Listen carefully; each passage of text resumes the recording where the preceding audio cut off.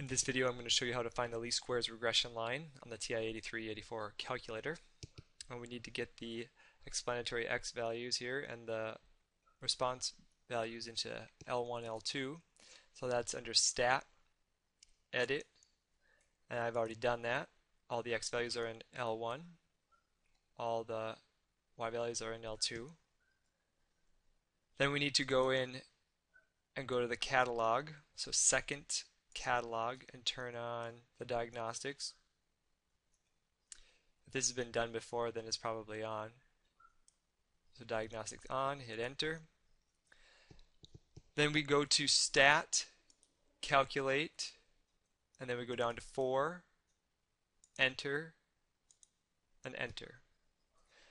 Now this is the least squares regression line in this form. The A is the slope. The B is the y-intercept. Notice it wants 4 decimal places, so that's why you had to put these zeros here. Okay? Now how to graph that and get it a picture like this, we want to go into the scatter plot and plot our data. So second stat plot, enter, make sure this plot is on, go down, choose the first one, which is the scatter plot. Then we want x list to be L1 and y list to be L2. You can choose that by, this is alpha numeric, so click alpha and then second L1, which is down here. Enter, and then the same thing for L2.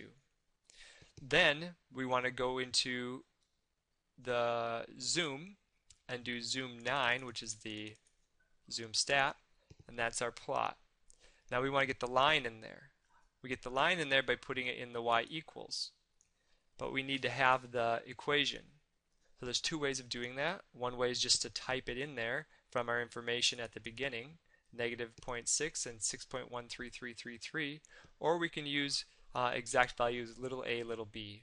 I'm going to show you little a, little b, but you could also type this information in here.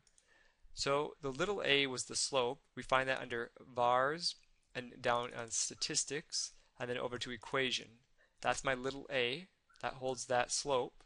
Then x, and then we have our y-intercept, and that's little b. So same thing, vars, statistics, equation, little b, 3. So this is the exact information. It holds all of it. That's why I'm doing that, versus putting the rounded off values. But you can use either.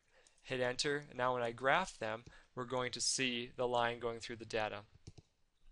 Now we can kind of match this information up by looking at that it's going through this point here. This point's above it, right? This point's below, above. Keep matching them up. This one has one right below, and this one's on the line, but this one's not on the line. So that's how you can kind of get the graph and the line together with the scatter plot on a TI83